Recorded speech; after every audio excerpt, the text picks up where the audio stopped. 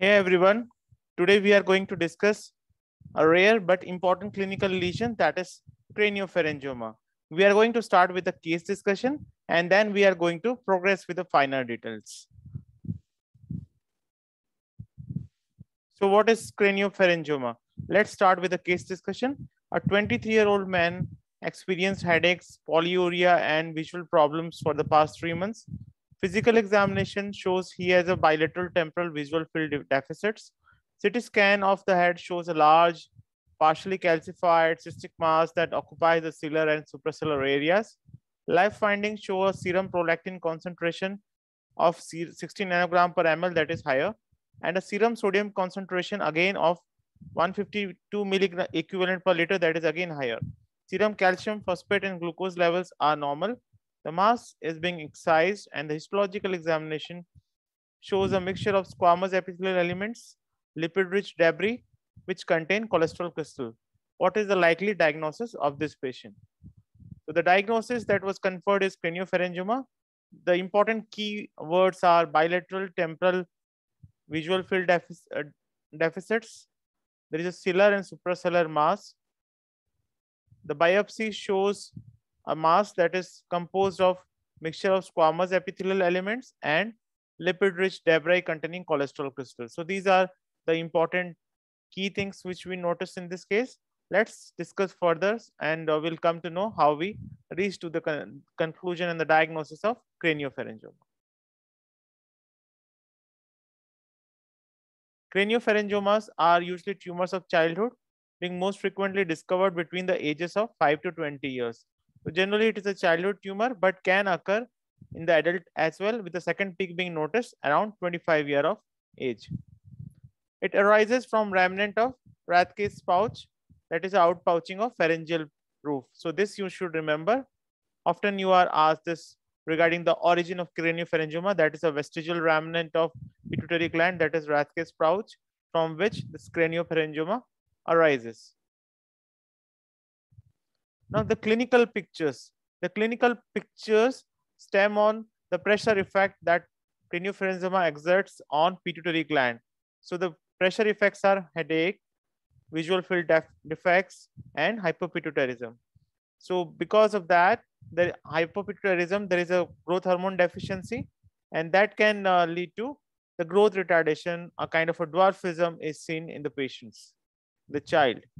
And the another possible feature that is commonly seen is compression of the pituitary stalk by the craniopharyngioma. So that leads to the loss of dopaminergic inhibition, dopamine which is secreted from the hypothalamus and which reaches the pituitary gland to inhibit the prolactin secretion. Now that inhibition is gone, that stalk is being compressed, hypothalamus pituitary stalk, that leads to the net result of hyperprolactinemia. Hyperprolactinemia is seen because of these factors. Hyperprolactinemia due to the loss of the dopaminergic inhibition, that is the cause of hypopituitarism. Now let's come to the morphology of these craniopharyngiomas. Craniopharyngiomas average 3 to 4 centimeter diameter. They may be located in sellar and suprasellar region. And they are of two different morphological types that is commonly being observed. That is adventinomatous type and the papillary type. Adventinomatous types, it reveals nest cord of squamous cells with peripheral palisading. So you can see the peripheral palisading. Palisading refers to a kind of a parallel arrangement of the cell. So there is a squamous epithelial cells, there is a peripheral palisading, and there is an aggregate of keratin material. The aggregates of keratin material is seen over here, and many of the cases they exhibit a dystrophic calcification on that. The central core of the lesion shows some kind of a reticulum cells. So reticulum cells in the center and peripheral palisading at the periphery. This is a nest of squamous epithelial cell, and we get kind of a wet keratin material, aggregate of keratin material is seen, lamellar form of keratin material is seen. So these are the key characteristic of adventinomatous type of craniopharyngioma. Papillary type of craniopharyngioma contains both solid sheets. So some areas here you can see the solid sheets, whereas here in this portion you can see the proper papillary type of appearance, papillary arrangement of the tumor aggregates are seen. So its lining is by a well differentiated squamous epithelium, and the squamous epithelium is arranged either as solid sheets or as papillae.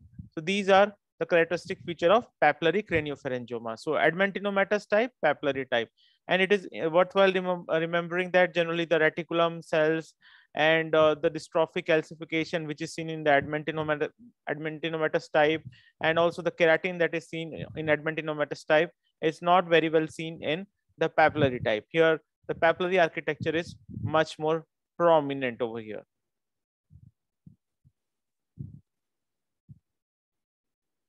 Now coming to the treatment and the prognosis. The patients are potentially treated with surgery and sometimes radiation.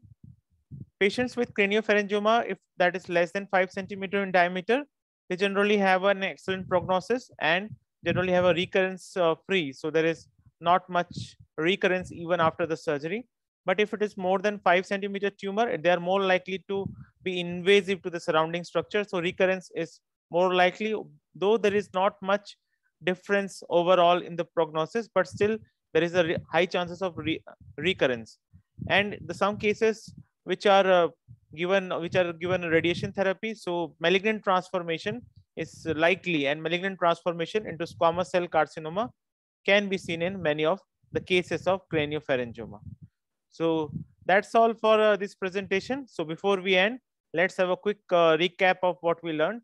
Craniopharyngiomas are sellar and suprasellar tumors, and they are of two types. That is adventinomatous type with an adventinomatous type of reticulum cells, and with a reticulum cells in the center, and there is a peripheral palisading arrangement, wet keratin material. There is a papillary type which exhibits a characteristic papillae and some solid aggregates of squamous epithelial cells. The craniopharyngiomas typically cause the pressure symptoms. They can cause hyperprolactinemia due to the loss of dopaminergic inhibition, and the craniopharyngiomas are treated commonly with surgery and radiation, and more than 5 or less than 5, that has a bearing on the recurrence rate. So that's all for this particular craniopharyngioma lesion. See you all in the next video very soon.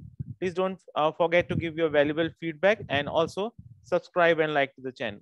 Thank you all. See you very soon. Bye bye for now.